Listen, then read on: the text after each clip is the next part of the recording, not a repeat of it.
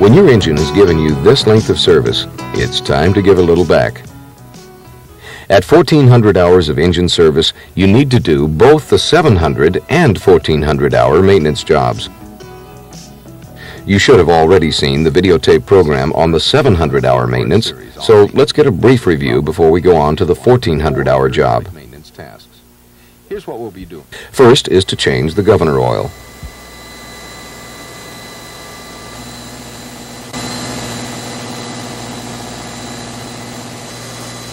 Next is to clean the fuel strainers and change the fuel filters. Another need is to check the engine coolant inhibitor concentration. Last is checking the working order of the crankcase pressure detector. An easy job. All right, let's get on to the 1,400 hour maintenance. We'll see what we need to do, then take a closer look at how to do it. First is to change all lube oil filters and clean the oil strainers. Then clean and check the turbocharger and soak-back filter check valves. There are also soak-back filter relief and bypass valves that must be cleaned and checked. Change the engine air filters. On top of the oil separator is an ejector tube. You'll need to clean it. The last thing, if the temperature is running a little high, you should clean the heat exchanger, but even if it's not, you'll need to check the heat exchanger zinc anodes.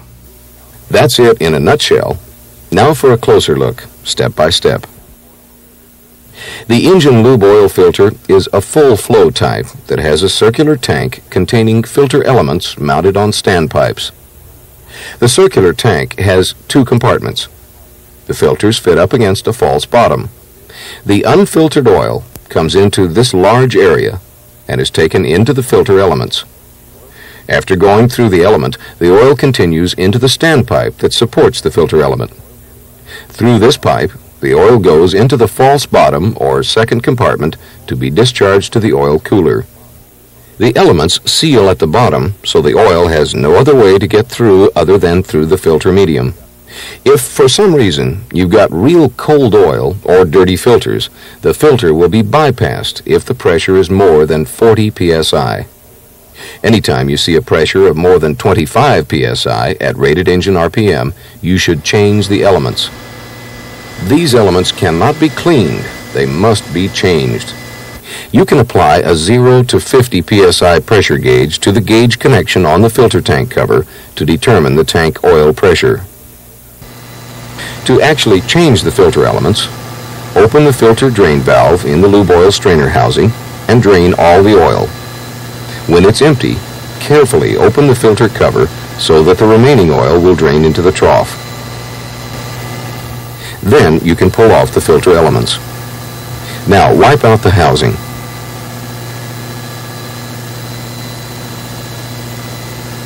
Get all the sludge and foreign material.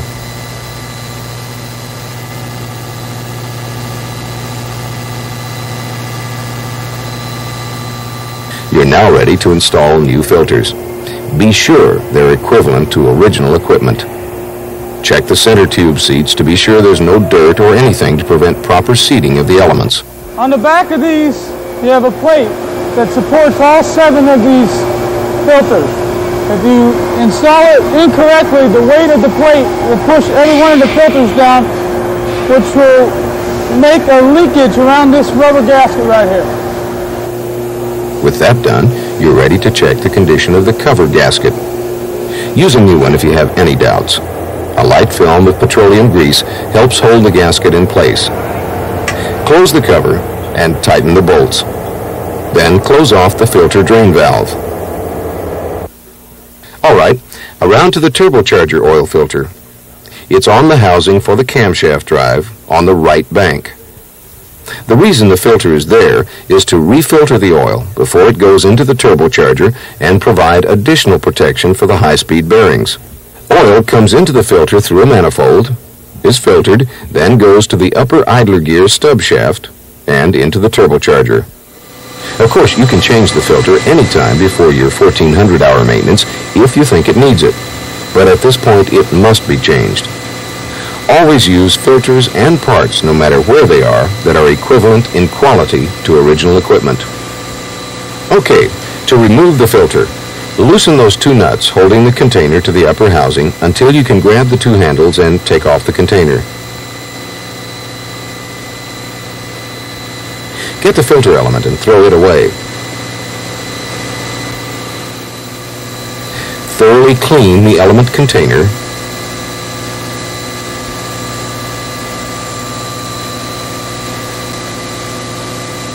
and stick in a new filter and seal.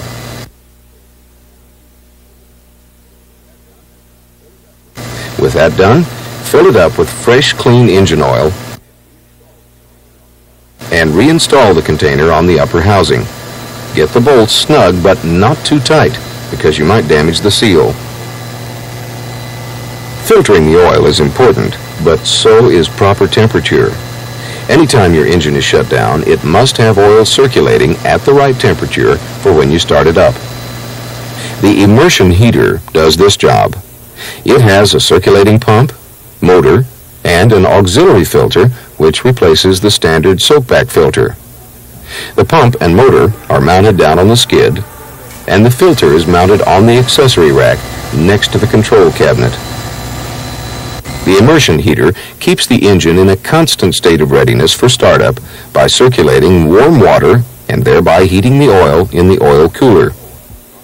This pump draws oil from the oil pan and sends it up through the auxiliary turbocharger oil filter and onto the turbo bearing area. It also sends some oil through a 30 psi check valve to the main lube oil filter, the oil cooler, and back to the oil pan through the strainer housing. The auxiliary turbocharger oil filter should also be changed now. Like other filters, it can be changed anytime you feel there's a need to do so. To do it, loosen the two flanged nuts that hold the cover to the filter housing. Grab the handle and turn the cover counterclockwise until the holding ears are disengaged, and drain the oil. The pleated filter element is paper and disposable, so throw it away and get a new one.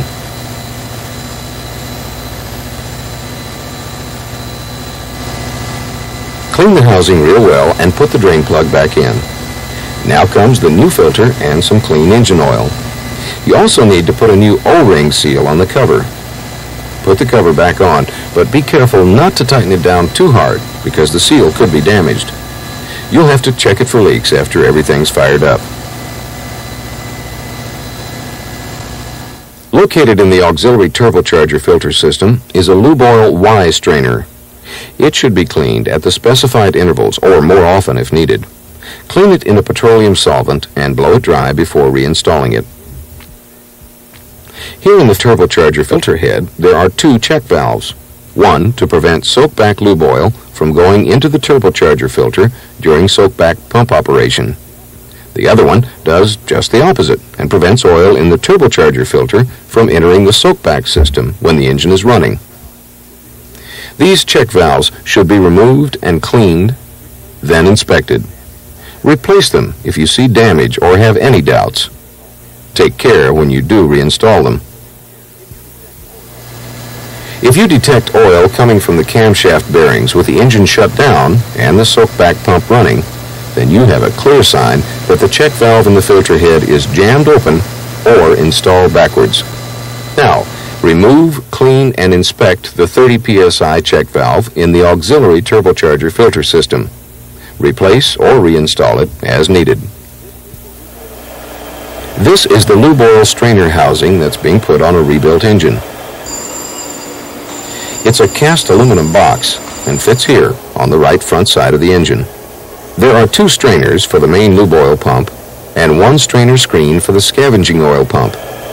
There's a separate in and out for each system. All strainers need to be cleaned during the 1400-hour task operation and whenever you change the oil in your EMD. Here's how to get at your strainers. We'll start with the two main lube oil strainers. Take off this large square cover and then open the housing drain valve with a lift and turn motion. The oil will drain back into the oil pan. When the lube oil is drained, take off the hand wheel and strainer hold-down crab.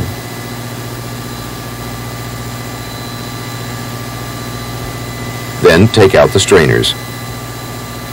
While you're at it, let's get the scavenger strainer too. There are 3 hold-down nuts. With those off, you can lift the metal plate out and then remove the scavenging strainer. Let it drain, just like the main lube oil filter, and clean it up the same way. It's a good idea to drain and clean them all at the same time. When the draining is complete, turn them upside down, remove the nut that's on the stud, and slide out the strainer element. Use a petroleum solvent to clean the strainer elements and the metal cylinders. Then blow them dry with compressed air.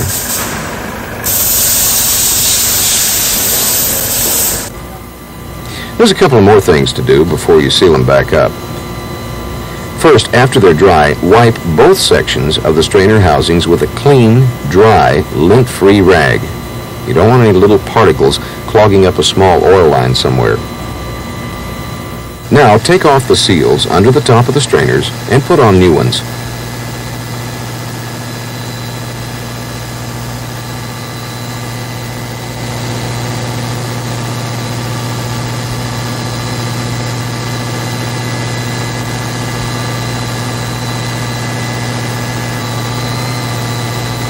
Check the sealing surfaces on the housing to make sure there aren't any nicks or scratches.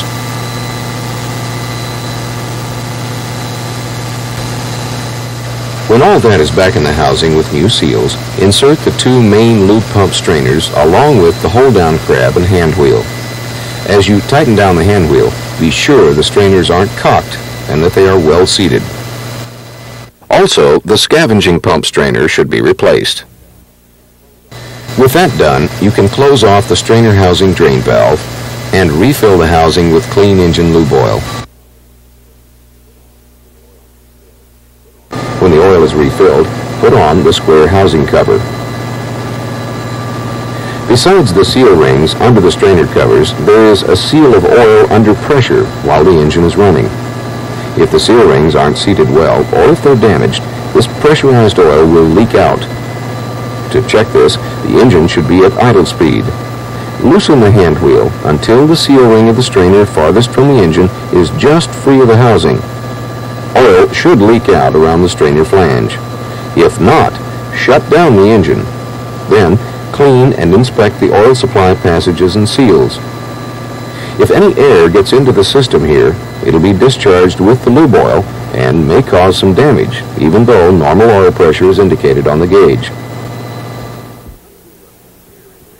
Let's move up to the air intake filters. We'll look first at turbocharged models.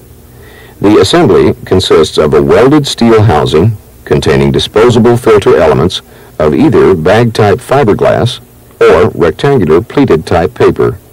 Like all filters on your EMD, use only original equipment or equivalent quality for replacements. When putting these air filters back in, make sure they're seated correctly so that you get a good seal. If they aren't in there right, air could leak past the filters rather than through them, and one of the things that turbocharger doesn't need is unfiltered air. The filter assembly is equipped with a vacuum switch that senses the difference between ambient pressure and pressure at the turbo compressor inlet. When the switch trips, the alarm system activates to indicate a clogged filter. That switch is equipped with a shielded test button that may be pressed with a pencil or some thin object to test the warning light indicator. Always press the reset lever on the vacuum switch after pressing the test button. Another indication that says you need to replace the filter element is when a manometer reading gives a 6-inch to 8-inch water column pressure drop. If you don't have a U-tube manometer, you should install one. Blower engines use panel-type oil bath air filters. Air comes in through the front cover of the filter and is deflected 2 different directions. Some air goes down into the filter oil supply. The air picks up oil and is then routed upward by a baffle plate. The oil-laden air goes through the filter medium and leaves the oil on the filter before going into the blower. The rest of the air goes through this oil-wetted medium and deposits dirt particles on the filter before entering the blower. So the dirt gets trapped in the filter and the constant flow of oil droplets drips down through the medium and therefore provides a self-cleaning action. There's a sight glass on the lower front portion of the filter. The level is checked after the engine has been shut down for about a half an hour to let the oil on the medium drain to the filter sump. 1400 hours is when we drain this oil. Remove the plug at the bottom of the oil sump. Allow time for all the oil and sludge to drain thoroughly. Then replace the plug and refill it with the recommended lube oil. The level should be at the center of the sight glass. Now, over to the ejector tube. It's in the exhaust stack, mounted on top of the oil separator. The principle on which it works is air under pressure draws engine oil vapors through the separator screen. Well, here, let's let Bob McCaig, Chief Engineer on the MSV Theris, tell us about it. What we did on the oil separator, the theory behind it, in the crankcase, oil vapors are formed in the engine, and the separator acts as a breather for the engine. Inside this separator assembly is an eductor tube which causes a vacuum and draws oil vapors in through the filter screen assembly. And what we did was to remove this assembly, take out the filter screen and clean it in a petroleum-based solvent, and then check the eductor tube, make sure there are no blockages, etc., and then fit the complete assembly back in position on the engine using new joints where applicable. Thanks, Bob. Let's go through that disassembly again real quickly. Disconnect the airline and remove the bolts at the base of the ejector assembly. Then disconnect it from the exhaust stack and carefully remove it. You don't want any particles to get down into the vapor intake area or into the exhaust stack. Once the ejector assembly has been removed, you need to clean out all of the carbon deposits in the ejector tube. Here it's a good idea to remove the tube and clean it, but on some of the older turbochargers, the tube is welded into the exhaust stack, so you need to be very careful to scrape all of that carbon out of the tube, because if any falls into the turbocharger, it could cause some damage. Over to the heat exchanger. You probably already know that it consists of cooler tubes through which the raw water flows from one end to the other and back. Engine water flows around these tubes to lose some of its heat, then goes back into the engine. Located in the headers at each end are zinc electrodes. They prevent electrolytic action on the tubes, which would cause corrosion inside those tubes, and that would mean a hot engine. Any deterioration of these zinc electrodes means electrolytic action caused by externally grounded electric currents. This problem has to be corrected to avoid serious damage. If the electrodes are 50% or more deteriorated, replace them and find the cause. To clean the heat exchanger, remove both header covers and use a pressure stream of water on the inside and outside of the tubes. Passing a round wire brush through the tubes will be the most effective way to clean them. That's all the 1400-hour tasks. Let's list them one more time before we roll the credits. First, the 700-hour checks, and then the 1400-hour checks.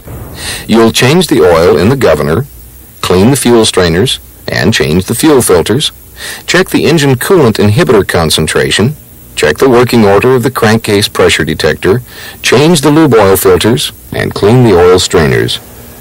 Then clean and check the turbocharger and soak back filter check valves. There are also soak back filter relief and bypass valves that must be cleaned and checked. Change the engine air filters. On top of the oil separator is an ejector tube. You'll need to clean it. The last thing, if the temperature is running a little high, you should clean the heat exchanger, but even if it's not, you'll need to check the heat exchanger zinc anodes.